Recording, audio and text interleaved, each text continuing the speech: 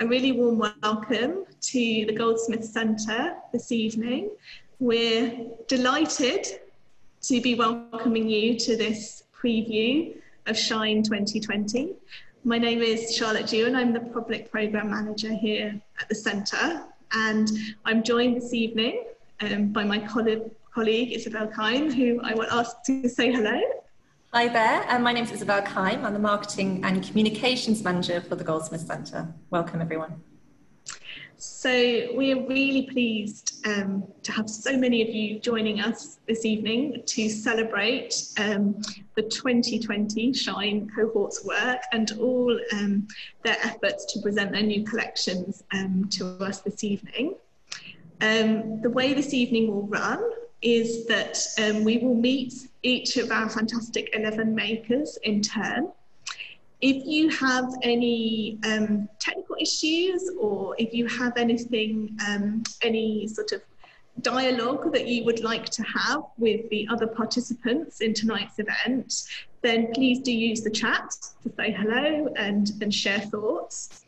But if you have a question for any of the makers who you're meeting this evening, we would ask that you pop that in the Q&A function. So you will find all of these functions at the bottom of your screen. You can click on them. And if you use the Q&A, we will hope to come to those questions towards the end of the event this evening and pose those to the makers. If we don't manage to get to all of those questions, we obviously will look to answer them either in person, by email, or via social media. So yeah, do share your thoughts and questions with us this evening. We can't see you because we set this up as a webinar, so we won't be able to hear you. Those main communication methods I've mentioned are how we can interact. So without further ado, I would like to share with you a welcome from our director, Peter Taylor, who would love to have been saying it in person, but due to Wi-Fi issues has kindly recorded a welcome for this evening. So Isabel is going to kindly share that with you now. Welcome everyone to Shine 2020, our digital showcase of talent, which this year we're taking online for the first time. I'm incredibly grateful to the whole team here at the Goldsmiths Centre, the enormous amount of work that has gone into showcasing these talented 11 makers and bringing their work to you when we weren't actually able to show it physically here on site. The team have worked incredibly hard, as have the makers, to showcase their work to you this evening. And from my perspective, I'm very proud to see us operating in a new way that reflects a very challenging environment for both ourselves and the makers that we work with. Please support the makers this evening. You know, their work is on sale, and we would be delighted if you were able to feed back to us on this event, what we've got right, what we've got wrong, and generally, I just hope that you really enjoy yourself and all the hard work that has gone into this pays off, and you get a great experience tonight. Thank you. So our first maker this evening, who we are delighted to welcome, is Katie Watson. And before we speak to Katie, Isabel is going to share a film. I should say that part of the training that the makers have gone through this summer is in filmmaking. So what you're going to see tonight is the product of them filming themselves and sharing their inspirations behind their making practice. So Isabel, thank you for sharing Katie's film.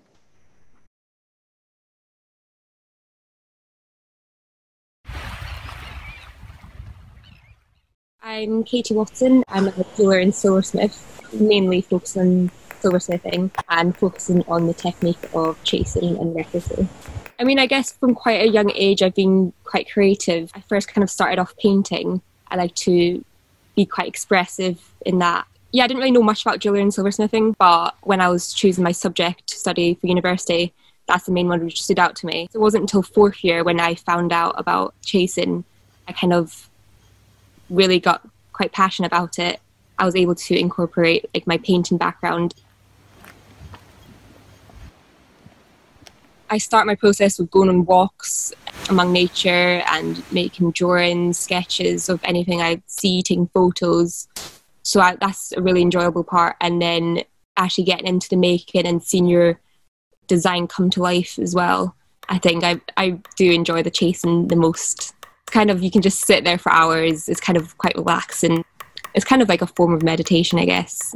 So it is time consuming, but I really enjoy it. Equally, I guess, having the finished piece as well and to share that with others is quite a rewarding feeling as well. So yeah.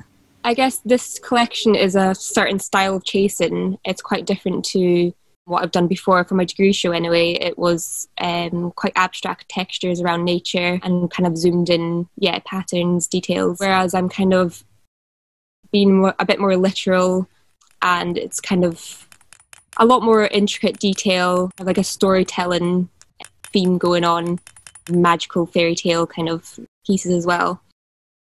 One of the dishes in the exhibition, the large nature dish, that took a full month to chase. So with this certain style of chasing for this one, I've kind of tried to bring elements to life by pushing all this background down around here, and then also pushing parts out from the other side as well to create, more of that three-dimensional effect. And then, I had to create a lot of different kind of chasing tools for this piece. Large planishing ones to cover the surface, as well as like tiny little tools for the details. You can see if you have a closer look, the daisies in the fields, we've got some nice like kind of cow parsley, a 4-leaf clover as well, some thistles, a dandelion, you've got the wildflowers. I quite like having all the kind of different hidden elements to this piece. The more you look at it, the more you kind of see. Because all my work's kind of based on nature and the outdoors, so anyone who's interested in that, who has similar interests as me, I guess, going for nice walks and stuff. And part of my work is kind of creating a feeling I get from a walk and kind of putting it into a piece. So I hope that the person who likes the piece kind of feels the passion and feels like they're in the outdoors when they view the piece. Bringing it into their home, so it's kind of bringing the outdoors in.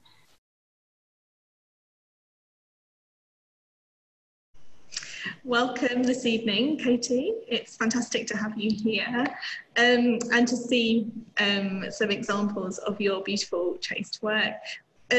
You've been studying over the last year and developing your practice at Bishop's Land.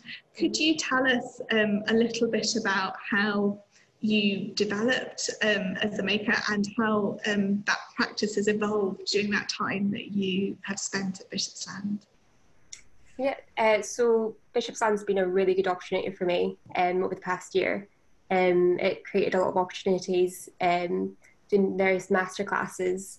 I was lucky enough to go up to Shetland to work with Rod Kelly, who's the master chaser, and he taught me a lot, not just chasing, silversmithing skills as well, large-scale soldering, which I've implemented in a lot of my pieces. As well as the masterclasses, we had various competitions, so I was also lucky enough to win money to make one of my pieces. It was the Circle of Life dish, which is in my most recent collection. So I wouldn't have been able to make something as large scale as that otherwise. So it was a really good opportunity. And I was in Bishop's Land during lockdown as well. So it allowed me to focus a lot, and because you're living there as well. So yeah, it really helped a lot. And you obviously built on what you had learned at university, but evolved your process there. I was interested that you went from the more abstract to the more figurative. How did that come about? I guess just through different inspirations, and when I made the Land and Sea vase, which was one of the first pieces. Yeah. Have to get it in the right light. It's beautiful. I quite like doing all the details and creating a kind of landscape and kind of more of a story to the piece. Yeah. Was it inspired by a particular place when you were making it? Yeah, so a lot of my work's inspired by my hometown in North Berwick in Scotland, on the East Coast. And I always go back to my hometown because it's got both the countryside landscapes and the seaside as well. So I wanted to capture that in this piece in the London sea vase. And I kind of made it the cylindrical vase form, so I could have like the above and below kind of the land and sea aspect as well. Yeah, you've got the yes. The light's not as difficult with the light, but yeah, you have very clearly got the beautiful fish under the sea. We've got some great pictures online, so people can see it in more detail there. If you show that underneath as well, I kind of like to have the hidden surprises or the fishes swimming around as well. So it kind of intrigues the viewer more, turning it around and kind of creating a movement to the piece, like with the fishes in as well. It does have a really beautiful flow around it, the way you have applied the pattern. And for those of you who can't see in detail, there are these beautiful shoals of fish swimming around it. Thank you, Katie. It's wonderful to be able to share your work this evening. And I should say that for any of you who would like to see more, obviously, if you go to the Goldsmiths Centre website and go to the shop, you'll be able to see all of these collections that we're previewing with you this evening online. Thank you, Katie. So now we're going to be welcoming Megan Brown, and Isabel is going to kindly play Megan's film. Thank you.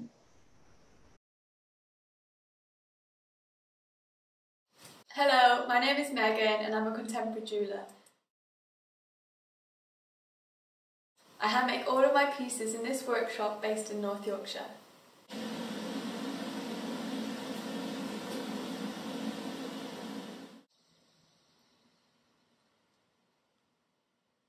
I'm really excited to share with you today my brand new jewellery collection, which I've been working on over lockdown.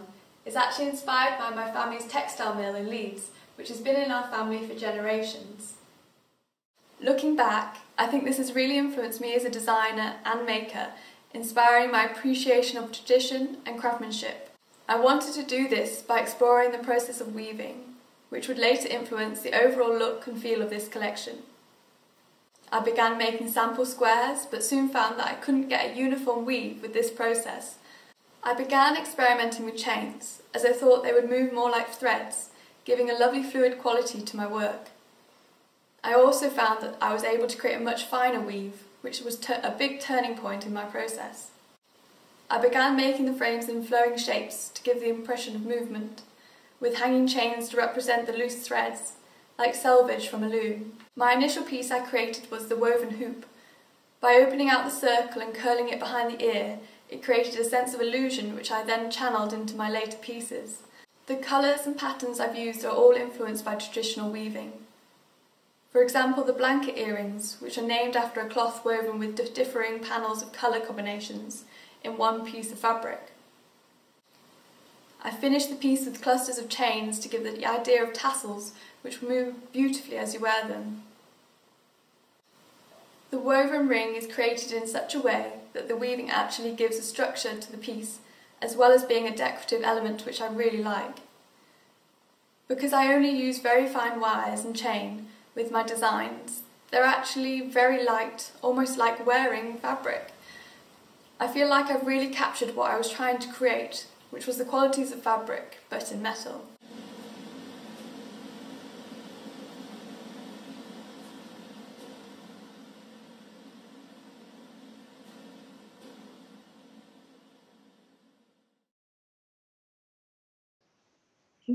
Welcome, Megan, and there you are in your beautiful barn studio.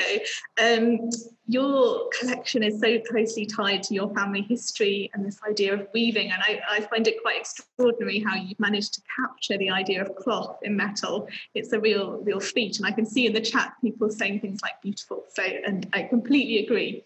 Could you possibly tell us a little bit about your journey into making and how you came to become a jeweller?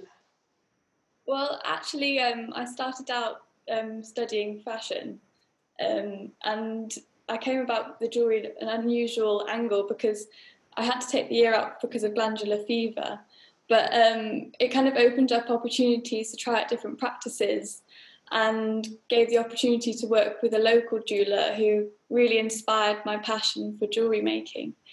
And this kind of led to me making pieces for myself, which ended up getting so much attention that I decided to start a business and making jewellery.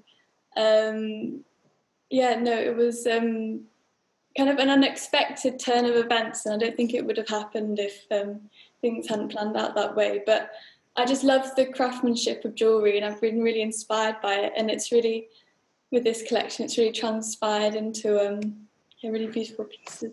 And I mean, I'm absolutely struck by these stunning blanket earrings here, which you can see the wonderful way in which they wiggle, as you say, like the salvage. Could you tell us a little bit about how you went about designing them? What was your process in terms of like? They're actually inspired by blankets at the mill, and I've actually got one of the fabrics here, so I thought it'd be quite interesting to actually see it.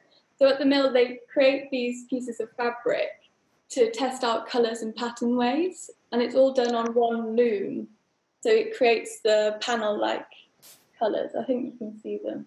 But so that really inspired the panels in the weaving. Yeah. So it's got the oxidised silver at the top, and I've hand woven those with the sterling silver below to give that panelling. And then with the tassels, I wanted to kind of keep with the idea of the blanket, so I kind of clustered them together, so the way that they hang is really unusual.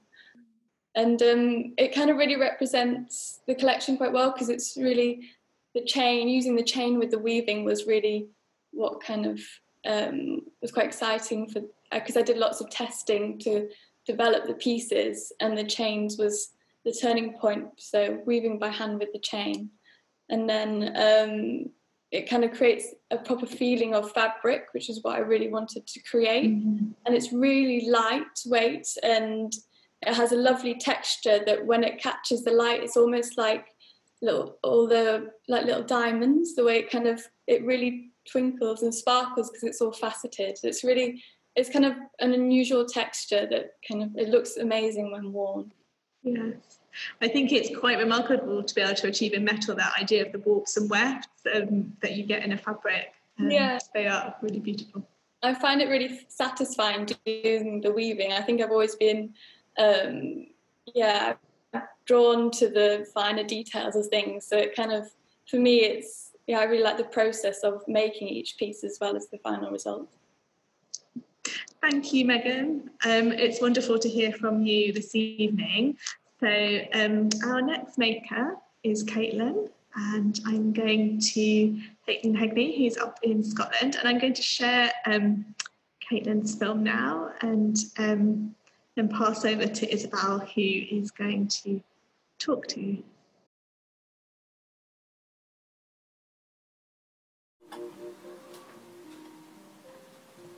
My name is Caitlin Hegney, and I'm a jewellery artist based in Helensburgh on the west coast of Scotland, about an hour from Glasgow.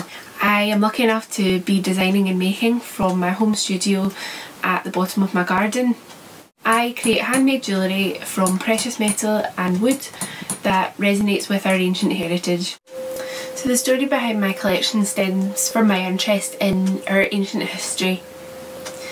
The collection that I've made for Shine 2020 I've called Ditto, because it's exploring the connections that we have in the present to our past. I've focused particularly on rhythmic markings that have transcended generations.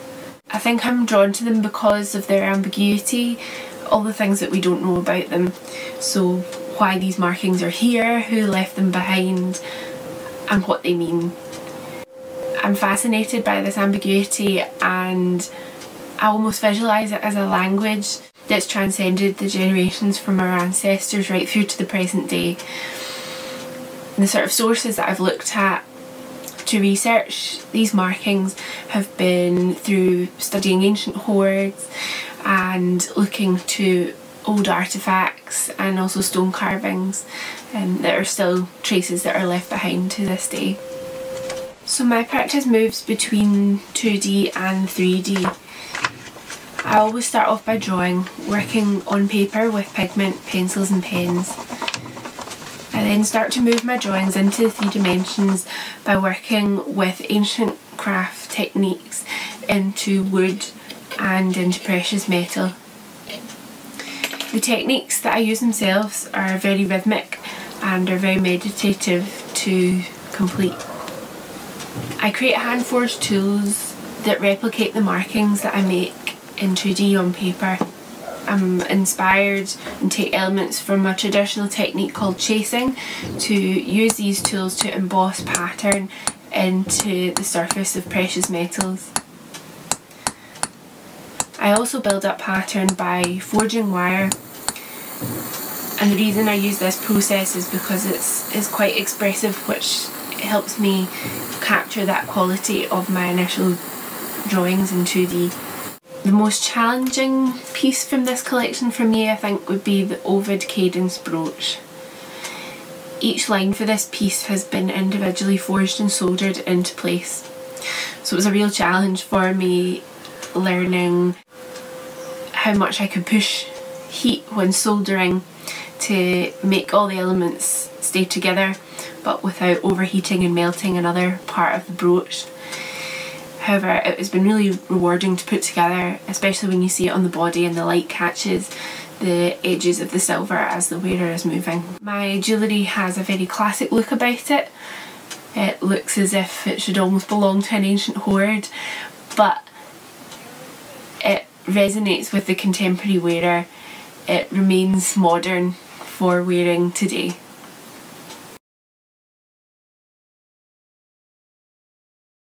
Welcome, Caitlin. I think you're calling in from Scotland, which is wonderful, and I'm so fascinated by the inspiration behind your collections. Absolutely beautiful.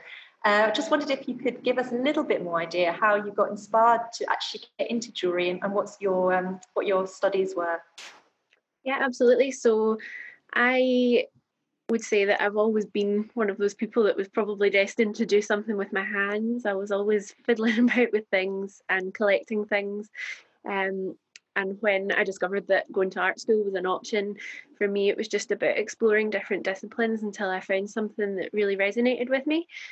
And really, I think what drew me to jewellery in the end was actually the workshop and that environment. It's kind of, really dirty and lots of kind of hands-on things, touchy-feely things that you want to play with. But really, for me, it was the fact that hadn't changed. You really got this sense that you were almost stepping back in time by being in this workshop, and the fact that the techniques and the tools that we use today are still virtually unchanged throughout the way that they've been in history, I think really drew me towards the subject. And the first workshop I fell in love with was the one that I studied at in art school, which was at the Glasgow School of Art. And ever since then it's just been about me building that up since graduating and now starting my own business. Fantastic. And it's really interesting how your pieces are so timeless as well. And I'm also absolutely fascinated by the way you use blue in your pieces, and I know that has quite a big significance. And I've got a wonderful piece here, your blue cadence necklace, which I hopefully you can all see, just catching in the light. It's absolutely stunning. Can you tell us a little bit more about why blue and how do you go about making a piece like this one? Yeah, absolutely. So the color blue for me, it's a funny one because it wasn't, if you asked me a few years ago what my favorite color was, I would never have said blue. So I would say it's actually more of a fascination and possibly an addiction, I don't know. But the more, again, that I was researching about the color, I fell into down a little bit of a rabbit hole, actually, but with regards to the history of the colour again. And for me, it was the fact that this colour could carry meaning of value. And this was due to some folklore that comes from ancient history that's travelled across the world, which told us that blue pigment was once more expensive to buy and import and export from a country than gold. And for me, because I was always really interested in the duality of working between precious materials and my non-precious materials, which are the wood, I almost use the colour blue as a way to attribute value to a material that otherwise has no monetary value but is exceptionally unique in its own right. So for me, that was why it was the colour blue. And then since then it's been this really unusual relationship I've had with it, trying to get the most vivid and alluring blues that I can get and put it into my jewellery. That's brilliant, and it's very, very lightweight as well. I think it's just the materials that you use, so it looks quite heavy, but actually it's really lightweight, which is fantastic. Thank you so much, Caitlin. That's really, really interesting. And I would love to introduce jeweller Katarina Kraus as the next jeweller. And thanks for playing the film. My name is Katarina Kraus, and I'm a jewellery designer, maker and curator. The collection I'll be showing at Shine is called Solasta. It means early morning twilight. The collection is inspired by the architecture of cityscapes, and the colours of the gemstones are inspired by the different colours of the sky, from the soft pink in the early morning to a dark midnight blue. So in this collection there's a lot of pink opal, rhodolite and garnet, and also pale milky blue chalcedony and darker blues like sapphire and iolite. Drawing is the first step in my design process. I often sketch ideas 20 to 30 times to explore all angles and ideas. And I find inspiration in the gemstones I source. Sometimes you look at a stone and you know immediately if it wants to be a ring, a necklace or a pair of earrings. All my pieces are handmade by myself from start to finish, and this is my workshop. And I share it with 2 other jewelers, and this is our fantastically creative and chaotic space. The most challenging piece to make from the collection was the pink on pink ring. It's the first stone that I shaped myself. The stone had to fit exactly inside the setting, and I was going very slowly because I was worried that I was going to break the stone or file too much off. But now it's also the piece in the collection that I'm most proud of, because the cushion shape of the pink opal contrasts so well with the more angular kite shape of the rhodolite. The collection constantly evolves with each piece that I make and with each gemstone that I source. I am now at the stage where I look at all the pieces I already have, so that the next piece which I make fits in with the overall theme. In the beginning of a collection it's much freer because I get to go where inspiration takes me, and now it's like a puzzle. The first few pieces are the cornerstones, and now everything has to fit in and fill a gap.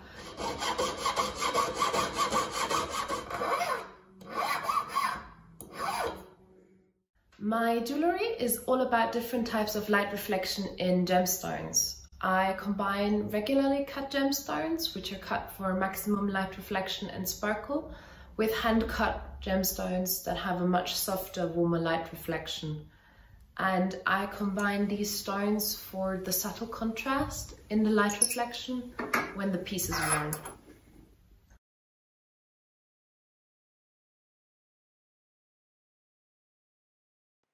Hi, Katarina. Well, first of all, congratulations. You've just been nominated as well for the Jewellery Cut Live bursary, which is absolutely wonderful news.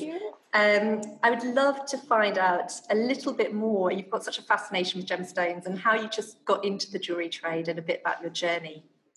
Honestly, I don't think I ever had a choice of not becoming a jeweler, and the fascination for gemstones has been there from the beginning. So I was born and raised in Munich, and we have in Inhogenta, which is the trade show. And my mother used to have a jewellery friend, and she would come every year for Inhogenta. And I was the designated bag carrier, because that was the days when you would go to a trade show and you would buy your stock for the whole year. And I just remember entering like the first halls, and there was just so much sparkle and so much stone. And honestly, that was the moment where I was like, yep, this is the material I want to work with, and haven't looked back since. Fantastic. And then you went on studying in the UK and in Europe, yeah? Yes, so I'm a very classically trained German jeweler with a lot of focus on how to make things. I'm also a trained master craftsman, or master craftswoman in this case, but that was all very focused on the technical sides of the making. And for me, creativity was really missing. So I later went on to study jewellery design at Central St. Martin's, where I graduated with a M&A and later launched my own jewellery collection, which was 2 years ago. Brilliant. And I've got a lovely, lovely piece here, which are your flight earrings. I feel really honoured holding these because they're absolutely stunning. Can you tell me a little bit about the inspiration behind these and how you go about making these earrings? So these are inspired, these are pieces from my collection Solasta, which is inspired by the different colors of the sky. And these are clearly inspired by the dark black of the night sky. So it has a very dark black onyx in it, which is kind of the darkest part of the night, but it is paired with a shimmering kunzite, which is more reflective of the twilight and the moment where day turns into night.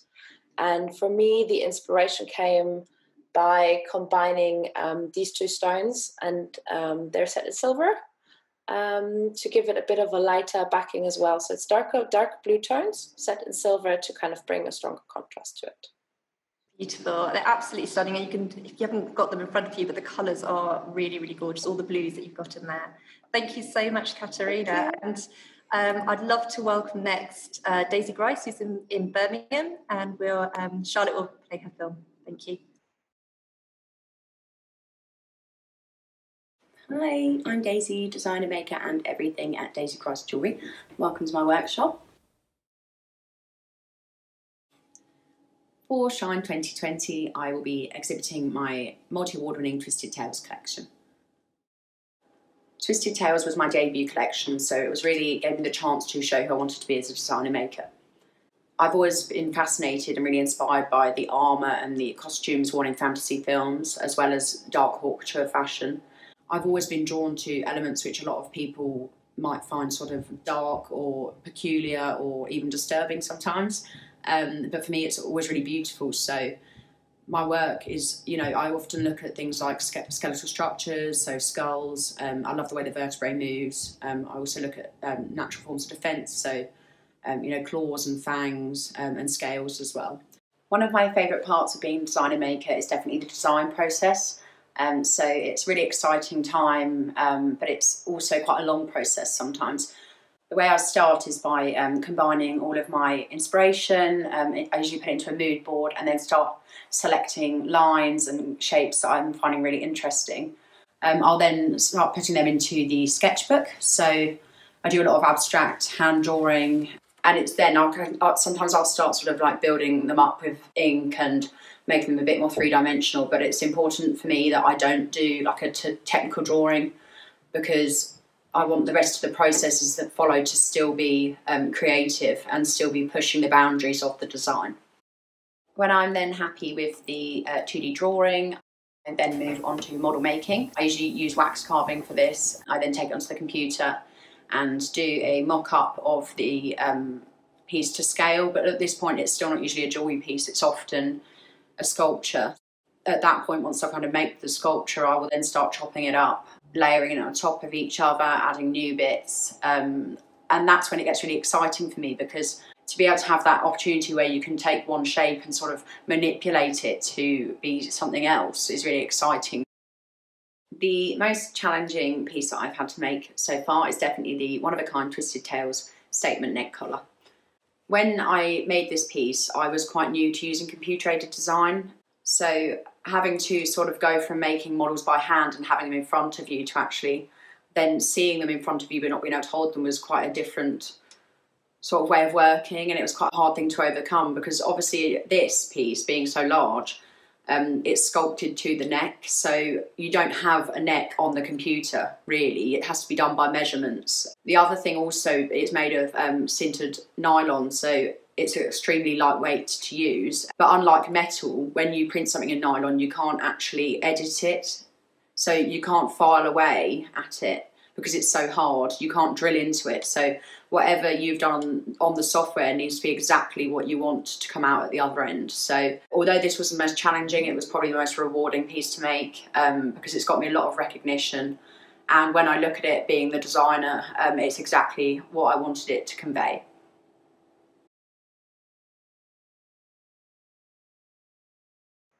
A really warm welcome to you this evening, Daisy. It's lovely to have you here. You're based in Birmingham. Could you tell us a little bit about your journey into making? And just before I say that, I must say it's so wonderful to see your extraordinary sketchbooks. That's been one of my highlights of you making these films, all of you, because you get to delve into what you do behind the scenes. But yes, how did you get into making Daisy? So I've always been really creative anyway when I was younger, but I was actually born into a family of artisan blacksmiths. So I went with my grandpa to his forge and I had a go at that, but it's quite hard work. I don't know if anyone else has ever tried it, but I wanted to sort of use those skills, but make it in something that people would actually wear and sort of cherish. So I then did an evening class back in my hometown in Cambridgeshire. And it was then that she told me about the Birmingham School of Jewellery, so I applied to that and got in. So I then spent 2 years there, which was doing a jewellery and silversmithing course. So in my work, I do use the computer-aided design, but I'm also trained at the bench as well, so I like to combine both. So once I'd done the HND, I then worked for designer maker Paul Spurgeon. So he taught me to wax carve over the summer. And then whilst I was working with him, I got a lot of industry experience, and I then went on and decided I wanted to do it for myself. So I then applied back to Birmingham for the third year of the degree, which was the computer-aided design. And yeah, so I went and did that, and then I've stayed in Birmingham since. So I've got a workshop that I share with other designers here, and yeah, it's been really exciting. So I launched Daisy Rice Jewellery in 2018 and have sort of gone on from there today. Fantastic. And I know that well, your fang motif is you've evolved in such an interesting range of ways into different pieces for your Twisted Tales collection. Could you tell us a little bit about this in particular piece? It combines 3 different materials with especially the black diamonds, I know was a new development for you. So I wonder if you might just tell us a little bit about this design. Yes, so the fang pendant that Charlotte's got there is my favourite piece. That's sort of wearable every day. So with the big neck piece that was shown earlier, I actually took an element that I really liked from that and made the pendant. So I basically combined both sides because I really like symmetrical design. And I started off with making pieces like this pendant I'm wearing now, which is just the plain nylon and full silver ones. And then I thought, why not combine it all?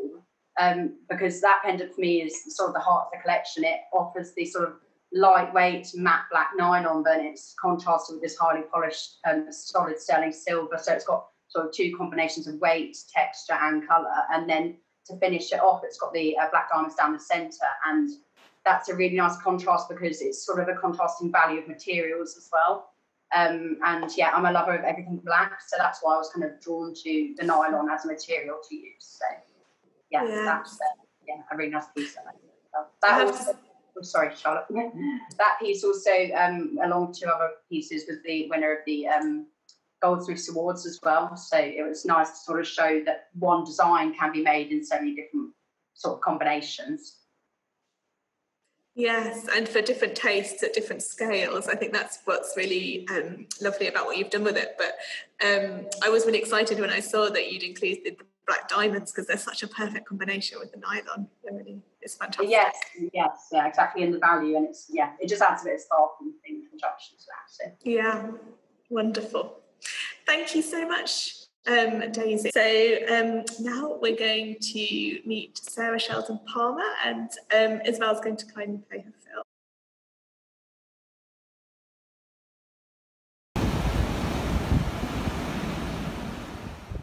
I'm Sarah and I'm a jeweller and silversmith.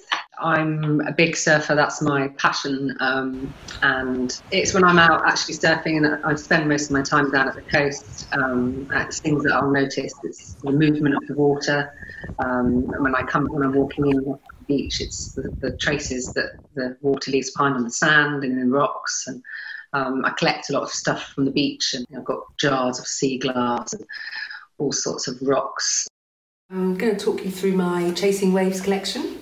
So when I'm designing something, it usually starts off with a quick sketch just to get the idea out of my head before I forget what I'm doing. So it's usually something like this. You can see it's just really quick sketches, seeing where the pencil moves and getting an idea of shape.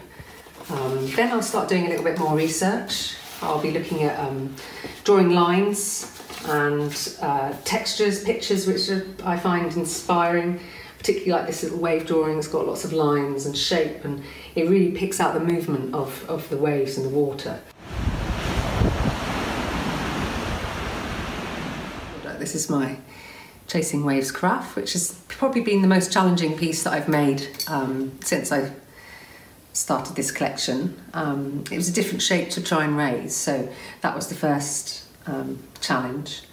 And then obviously chasing it with the neck coming in at the top meant that I had to keep the inside really clean, which I did. I've had it gold plated as well on the inside because if it's going to be having wine in it, it needs to have a gold plate to stop the silver tarnishing.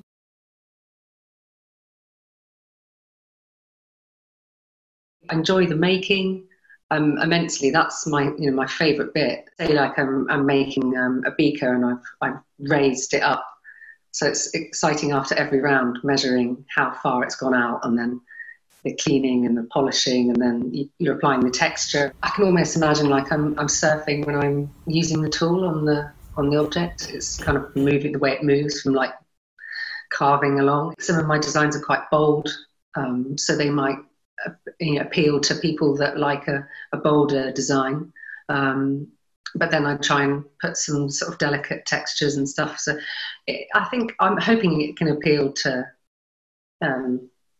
lots of people.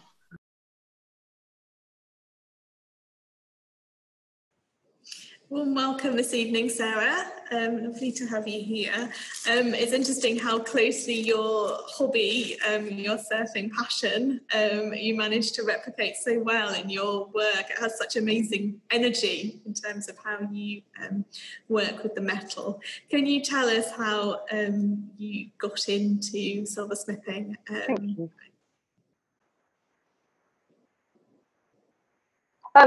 Sorry, can you just say, I couldn't quite make out the question. Just really your journey into becoming a silversmith.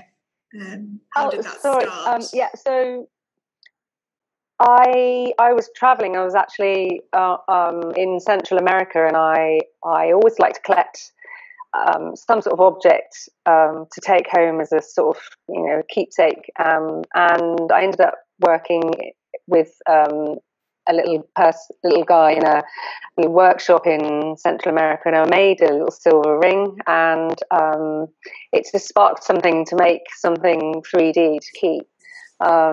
So when I came back to Cornwall, I decided to apply to do a degree in silversmithing and jewellery, and it just sparked a love for making with found objects, and inspiration being the coasts and stuff. It's just spiraled on from there. So yeah. And you, like Katie, have been honing your skills at Bishopsland and stayed on as the maker in residence, didn't you? How has that helped you to evolve your practice over the last few years? Massively, it's helped me immensely. We had lockdown at Bishopsland, which I was really thankful to still be able to work and create and carry on with my practice. So I really concentrated on chasing and raising and chasing are the two things that I was just drawn to. But it just gave me the opportunity to really learn as much as I could about silversmithing, and also making bits of jewellery to fit alongside with the collections. I feel very lucky to have had that opportunity. Yeah. And with me this evening, I have your beautiful oyster caddy spoon, which you see the wonderful decoration in this light. Could you tell us a little bit about this particular piece? So shells are sort of things that I've got boxes of shells and all sorts of things, and I just loved the shape. And for a tea caddy spoon, I thought the scoop is actually quite like like an oyster or a mussel shell, something like that. So I formed it by sort of sinking the centre bit, and then I just bent the metal round with a wooden stake, and then the texture is applied by a little chasing tool that I acquired, and it was just all about water and light shimmering on the surface of the ocean, and I thought it went quite well with the shape. So it was this an experiment really that turned it into a little caddy spoon. Yeah. Well, it's certainly, the decoration is so wonderful, the way it reflects the light in different ways, and the very elegance of the shape. It's very lovely to hold. I'm sorry that us not being together at the centre in an actual exhibition means that you don't get the opportunity to hold it. But wonderful Thank piece. Thank you very much. So thank you, Sarah. The next maker I'd love to welcome this evening is Yiling Wang, who is joining us all the way from China, which is where our present lockdown has left her. Although Yiling seems to have disappeared from the screen, which is slightly worrying. Shall we move on to Lindsay, and then we will try and reclaim Yiling all the way from China. So Isabel, are you okay to play Lindsay's film? Yes, I'll introduce Lindsay, and I'll play a film now. Thank you.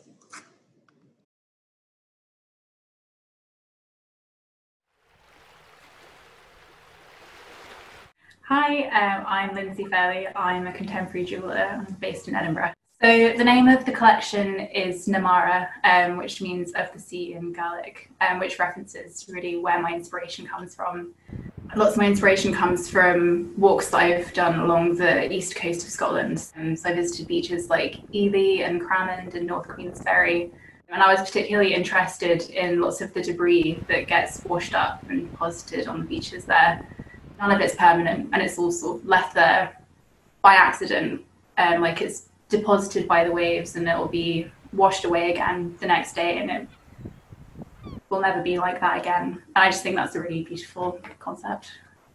So this sketchbook is full of mixed media drawings, which are all based on compositions that I've found along different sections of the Scottish coast.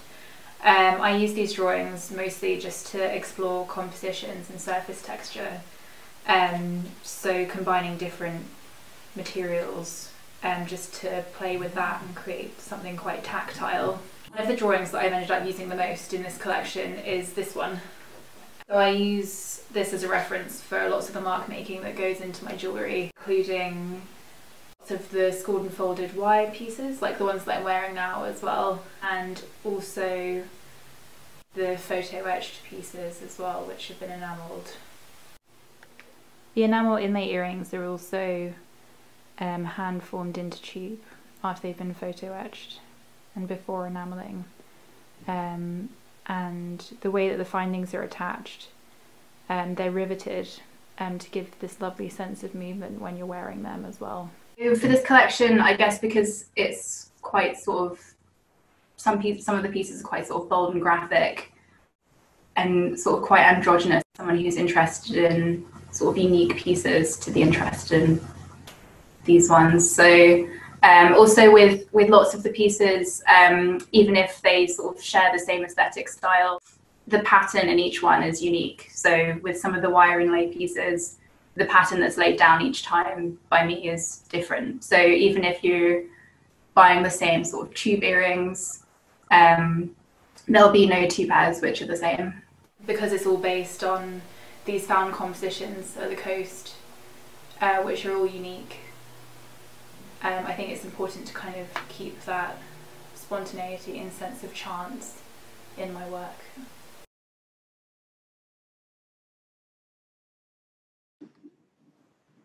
Hi Lindsay, welcome. Hi. I love your pieces. They're just gorgeously sculptural, and all the influence with those found objects on the foreshore as well is absolutely fascinating.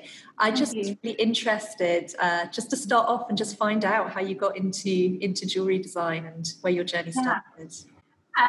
So I guess I'd always been interested in drawing and making things, but it was only when I was doing an art foundation in Falmouth that I sort of got into it by accident, really. I took part in one of the workshops there, and then I just ended up basing my collection for my diploma on that course. So I ended up actually making a collection of jewellery there based on the coast in Falmouth. So my work's changed a lot since then, but I guess always been interested in the coast.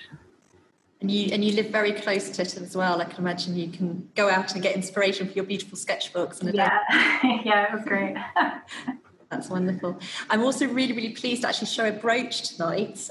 We've got one of your lovely inlay brooches, and hopefully you can see that at home.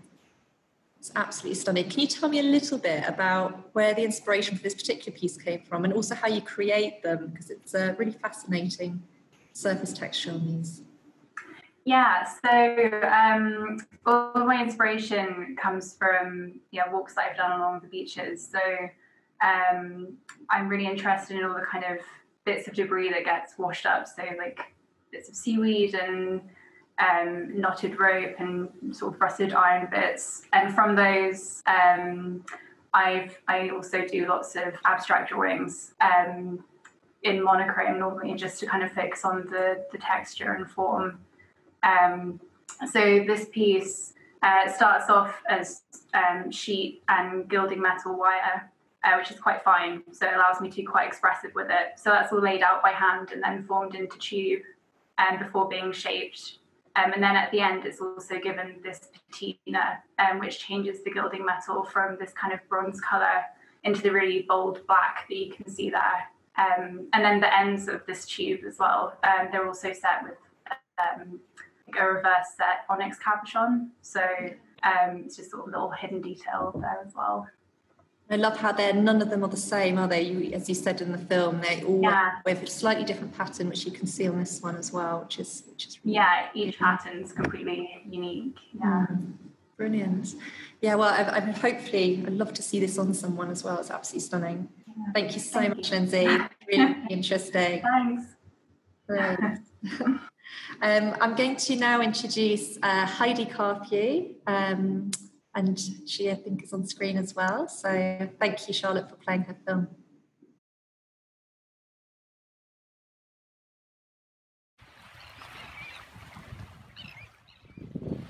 Hello, I'm Heidi Carthew and I am a jeweller and metalsmith living and working in Cornwall. I have lived in Cornwall all my life and I have definitely been inspired by the Cornish coastline, and I bring a lot of that inspiration into my work. And I'm also heavily inspired by Scandinavian design, sort of the minimalism of it all.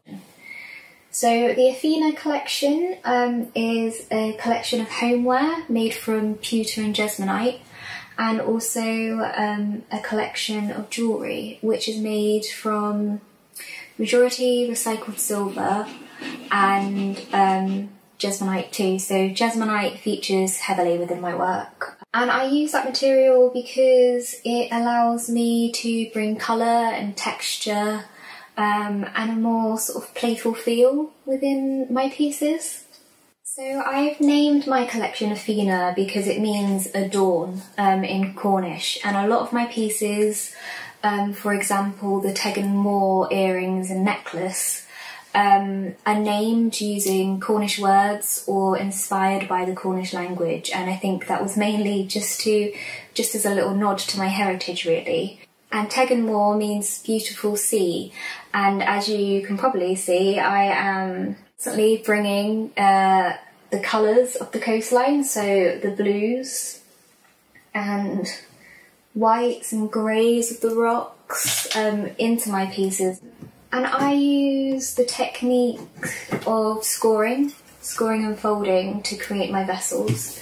So this one here is the De Very pot, which is a self-watering planter, and it's made up of 2 elements, so the Jesmonite bowl and the pewter top, and it has cotton string which allows the plant to draw up water as and when it needs it.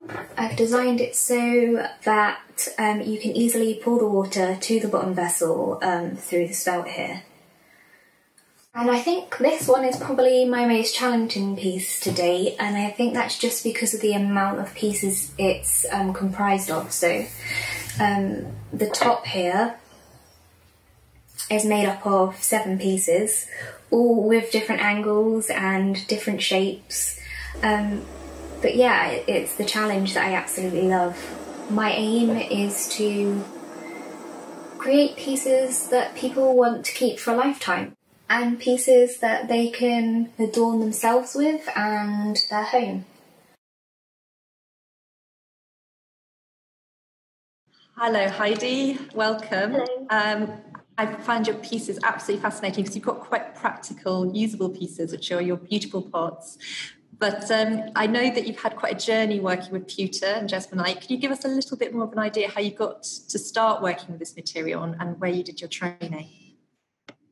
Well, I started working with pewter when I started an apprenticeship when I was around 19, I think it was, with a local jeweller. And he worked a lot with cast pewter pieces and resin. So I think, yeah, I didn't really piece this connection together until the training with you. But yeah, I think the combination with colour and the gorgeous colour of pewter, which is slightly different to silver. I think it's got that slightly darker tone, and I think it just, the contrast between that and the colour in jesmonite is what I really love. Yeah, and for those who don't know what jesmonite is, could you give us a little bit more of an understanding about that material? Yeah, so it's similar to resin, but it's a 2-part material. So there's a powder and there's a liquid that you mix together, and then you pour into moulds. So I create all of my moulds myself. I've actually got one of them here, which I've used the piece that you've got there. Yeah, so you've got your lovely necklace here, so you can see that's that beautiful blue that you just mentioned, that you've just described, the jesmonite. Yeah, so how do you go about making that? You've got the moulds that you pour that into. Yes, so I create models, usually using copper or pewter, so I almost get like a finished piece to start with. And then I use that to create silicone moulds. So there's one here. And then I experiment with jesmonite. So I've got a sample that you can see. Jesmonite, it gives me freedom, freedom to sort of play with colour. And I was experimenting with texture a little bit with these to start with, but it was just as I was playing with it all, it was just the marbling of the blues and the whites, I think, was really interesting. And it's something that I don't think you can often get with gemstones. And I think it's within this playful sort of experimentation that I realised, because usually I work in quite big scale, as you could probably see from the pots and the planters. But yeah, so it was during lockdown that I sort of really started to have play. So that's where the jewellery came from, really. Fantastic, and it is beautiful. I mean, you can hardly see the colours probably on the screen, but there's a lovely texture to your pieces, and I assume you could do them in any colour, couldn't you? You've chosen blues and yeah, that's the great thing as well with jesmonite, because I hand pigment all of the jesmonite, so and I never really measure the colours, so I don't think I'll ever get the same colour again, really, which is quite nice. And it's also why I've created that pendant to spin, because even on that pendant, both sides are slightly different. So it gives you that sort of freedom to choose which one you want. That's wonderful. Well, really beautiful piece. And again, the use of blue, which we've seen quite a lot in a lot of your pieces tonight. So that's lovely. Thank you so much, Heidi. Thank you. And I'm really pleased to introduce Ellis May Woods, and Charlotte will play her introductory video.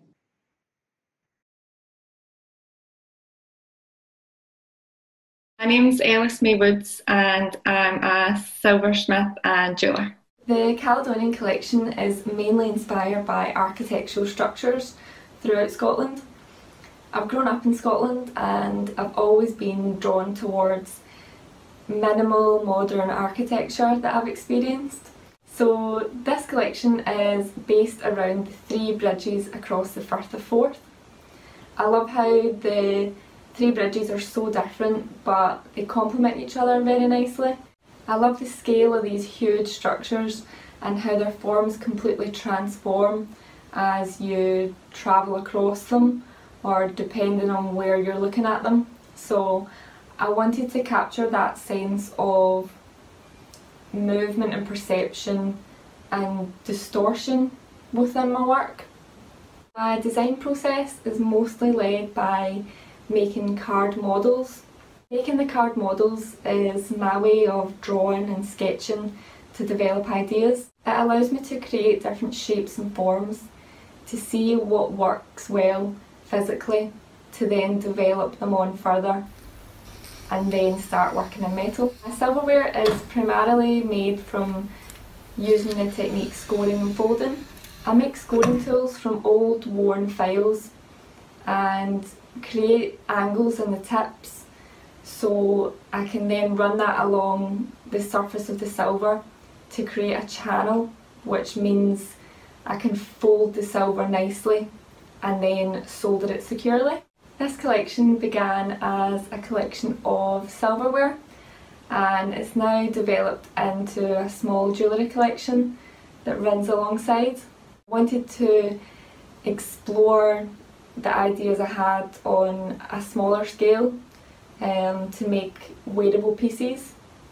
These chevron earrings were inspired by the newest bridge across the Firth of Forth, the Queensferry crossing.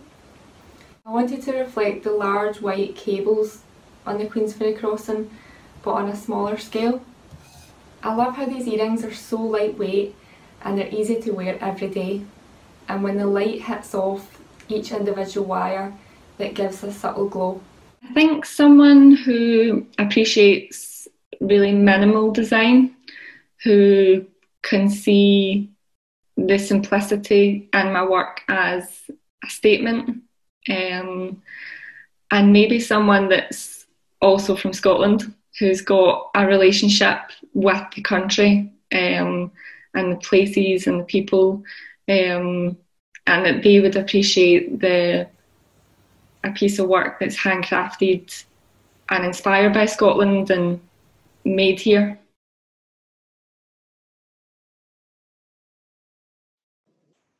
So welcome, Ellis. Lovely to have you here this evening. So your work is so tied to where you come from in Scotland. It's wonderful to see all those images that have inspired it. But in terms of your inspiration to become a maker, a silversmith and a jeweller, where did that come from? How did your journey start? It started from when I was younger, really. I've always been quite creative and enjoyed working with any kind of material. So when I was younger, I used to make things from like plastic bottles and like cereal boxes and things like that. So I always knew that I wanted to be a maker, but I wasn't really sure what specifically. So I enrolled in a portfolio course to basically just see working with different materials and what I was kind of more drawn towards. So I was more drawn towards making kind of mini sculptural pieces, and that led me in nicely to the silversmithing and jewellery course at Glasgow School of Art. So I studied there, developing my ideas and designs and learning how to work in silver and gold. And after that then was at Bishop's End Educational Trust as well for a year, developing on and making bigger pieces and just gaining a bit of confidence and growing and finding my kind of style. And it is a really distinctive style. So I've got your Firth necklace here, which I just love the way you have connected all these parts into something that looks so angular and constructivist. Could you tell us a little bit about how you've designed this particular necklace? Yeah, so this one was mainly inspired by the rail bridge across the Forth. So it's almost like a kind of big cage. So there's lots of lines going through, and I just wanted to mimic that within a piece of jewellery. So I've used square wire to create each individual form. So that's created, the rectangles are created and then soldered together, and then it's scored across at an angle to then be folded up on itself to create that kind of hollow form.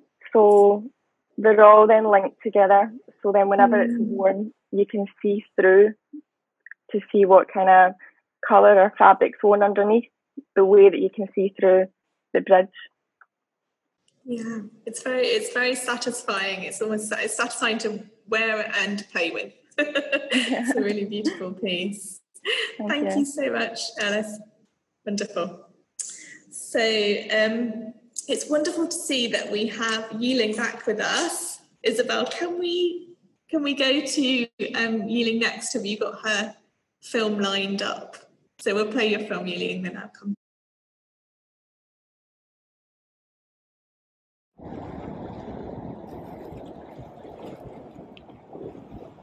My name is Ellen Wang, and I'm working as a jewelry designer. And now I'm running my own jewelry brand called Misfits. I'm interested in jewelry industry, but also fashion industry. So I'm trying to explore the boundary between those two areas. This collection, the inspiration of is Siren. Who is a mythological figure who seduces males on the passing ships. I think her beautiful voice also brings people there. So it's like people love beautiful things, but at the same time, the duality in really inspires me a lot. So in the collection, I use very chunky elements, very chunky chain, but on the surface, I add some elements of ripples and fish fins and some very soft texture in the surface. And I think that's also combine the tenderness and the roughness in one object. When I first designed it, I was using 3D modeling to try to make. I didn't really think it as a necklace, but I actually think it as a 3D sculpture. I'm trying to make something very beautiful itself rather than as a jewelry. So I want people to look at it. They think, oh, it's a really beautiful object. But when you wear it, it's also suits you and very fashionable as well. This piece is a challenging piece in the collection because it has two different finishing methods in one piece.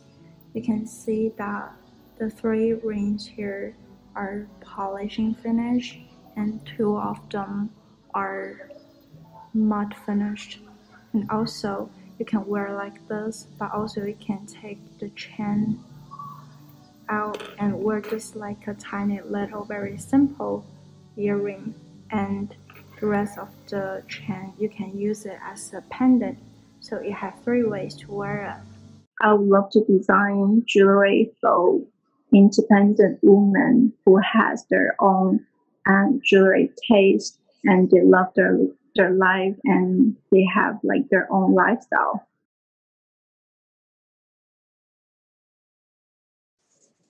So welcome, Yiling. I'm so pleased that we were able to get you back. I have to say thank you to colleagues behind the scenes, most particularly Johnny's, who manages our business programs, who was busy pedaling in the background to bring you back. You're just on mute at the moment, so maybe you could unmute yourself, Yiling. So you've had an interesting learning experience in that you've studied both in China but also at the Royal College of Arts in London. Could you tell us a little bit about what inspired you to become a jewellery designer and maker, and that journey into your practice? Sure. I've been working as a silversmith and jewelry maker for nearly 7 years since I entered my college in China. And after I finished a 4-year study in China, I decided to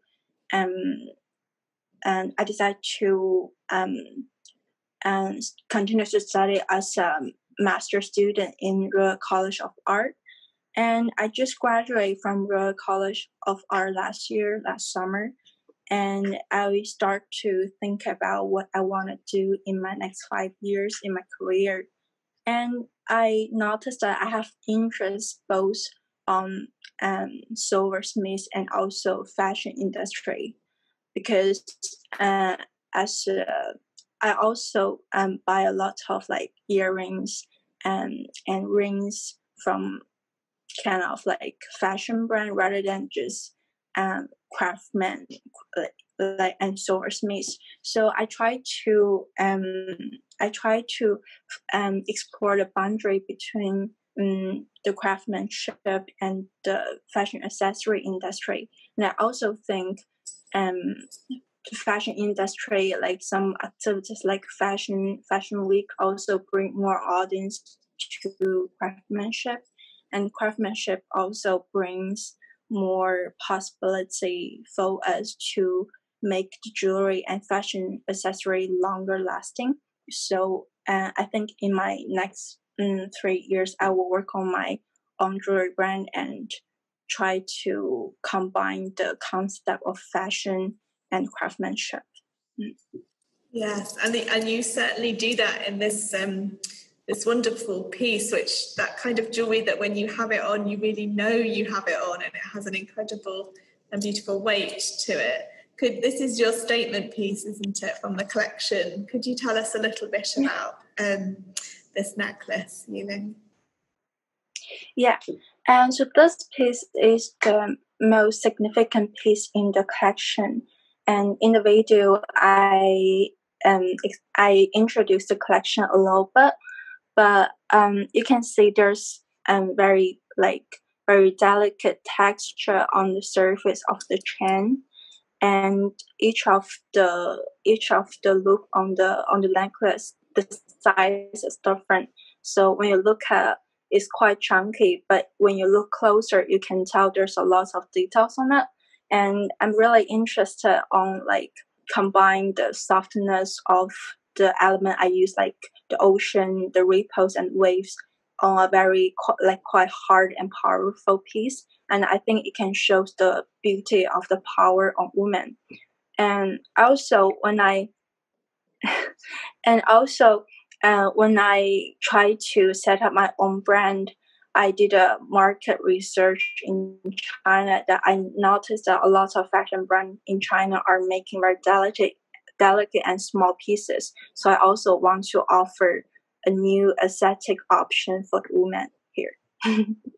You certainly do. You certainly do that. Thank you so much, Yiling. I'm so glad that we could get you back and speak to you this evening. Thank you. Sorry,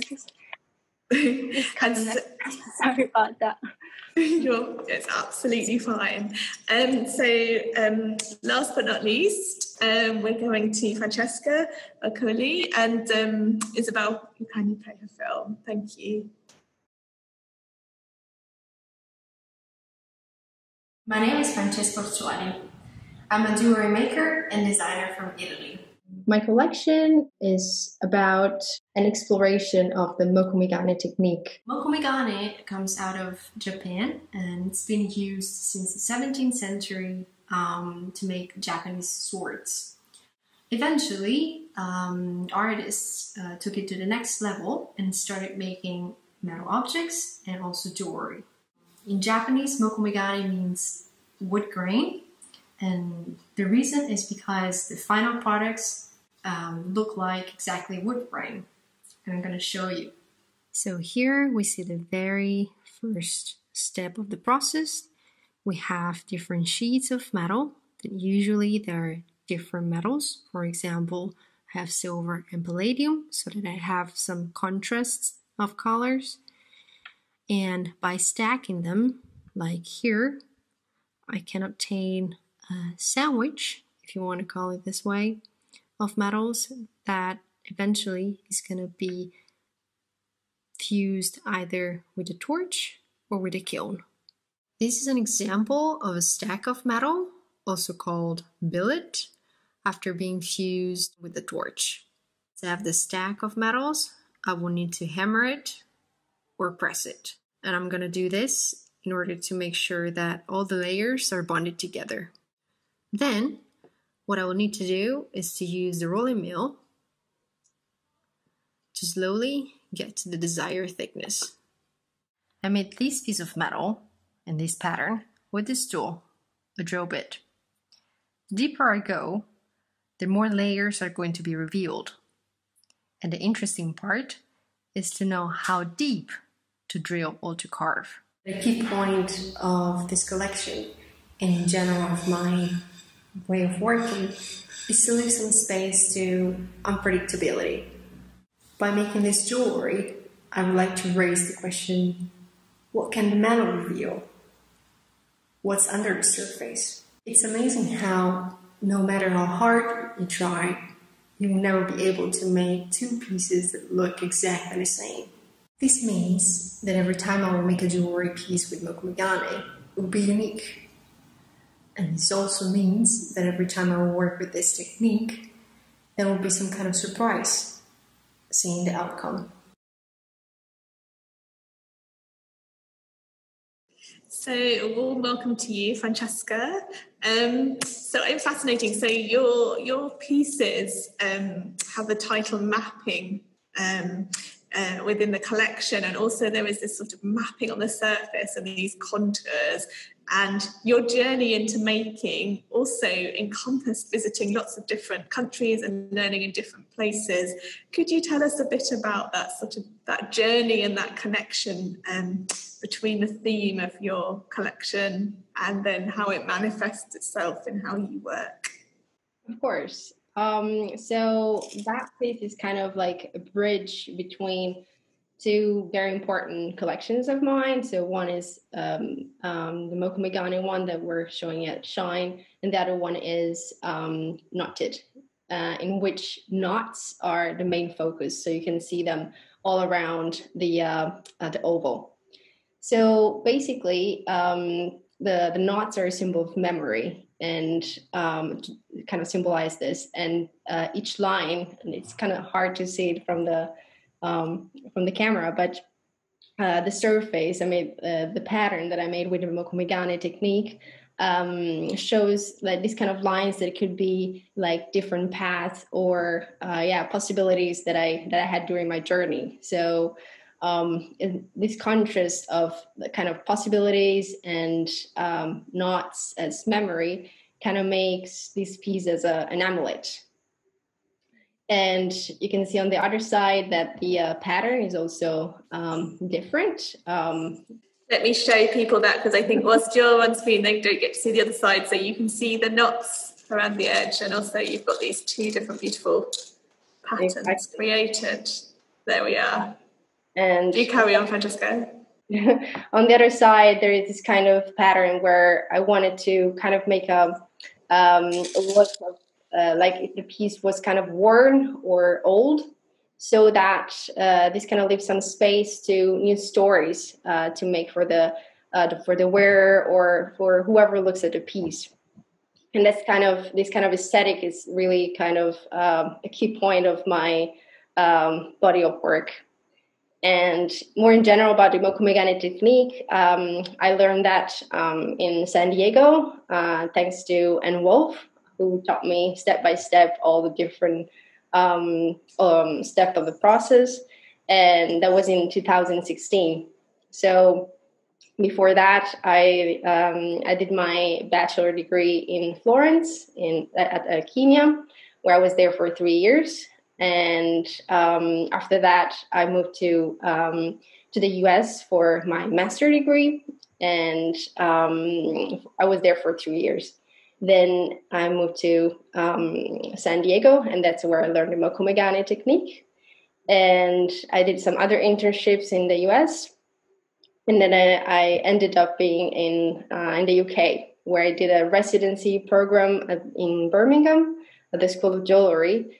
And there I really had the chance to experiment with this technique and really explore different metals and way of carving metals and how to make different patterns. Because I fell in love with this technique because really offers endless possibilities, and I'm still amazed. And after the UK, I moved to Berlin, where I'm working as a freelancer at the moment.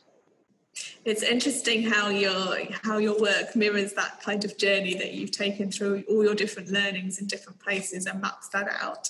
Thank you so much, Francesca. Right. So I do apologise that we have overrun a tiny bit this evening, but I hope you will agree that it has been worth it to hear from all of our wonderful makers and to hear about their work, their inspirations, and how they came to be the crafts people that they are today.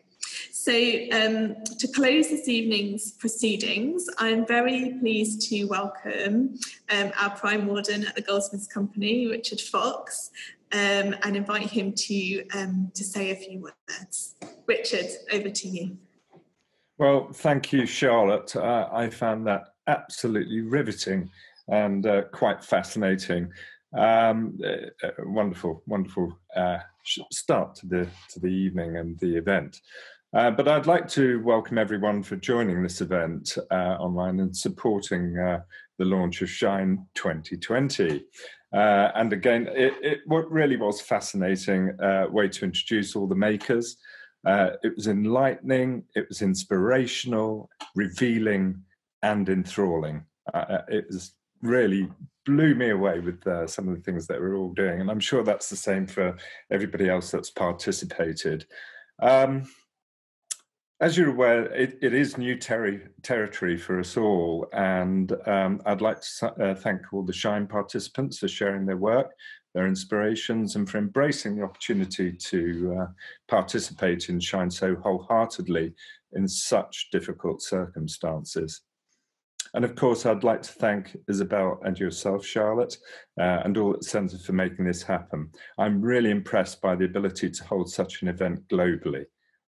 Quite remarkable, and not least for those Shine members that are international, and especially Yilin, whom it must be what 2-3 o'clock in the morning for her. So that shows the commitment from the makers. So it's really good. On to other business. There are a couple of other further Meet the Maker events on the 30th of September and the 5th of October.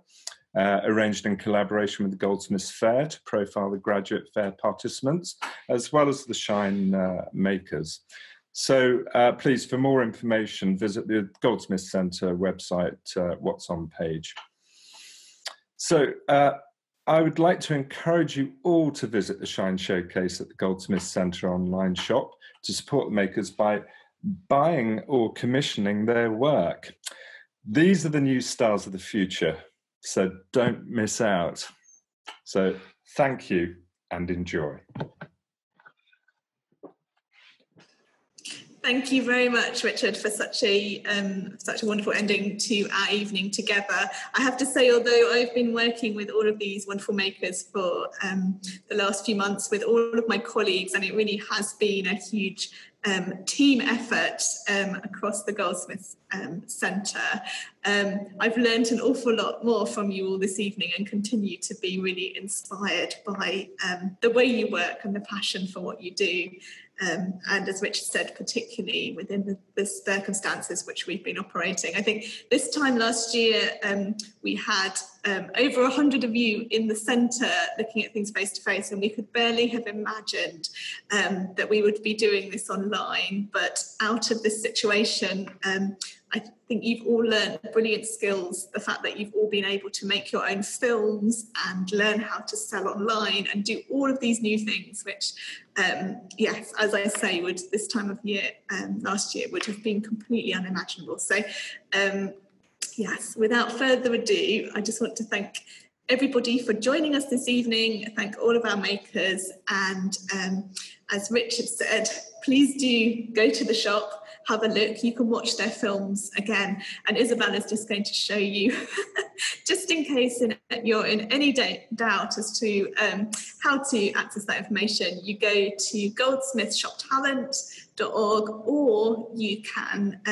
go to the Goldsmiths Centre website, and in the menu click shop, and it will take you straight through to there, and you'll be able to see more information about all of our makers and their wonderful work. So thank you all. Enjoy the rest of your evening, and we hope to see you at, as Richard mentioned, a couple more Meet the Maker events, but also any of the Goldsmiths Centre's upcoming programme, which you can of course find on our website. Thank you, everybody, and have a wonderful rest of your evening. Good night. Bye.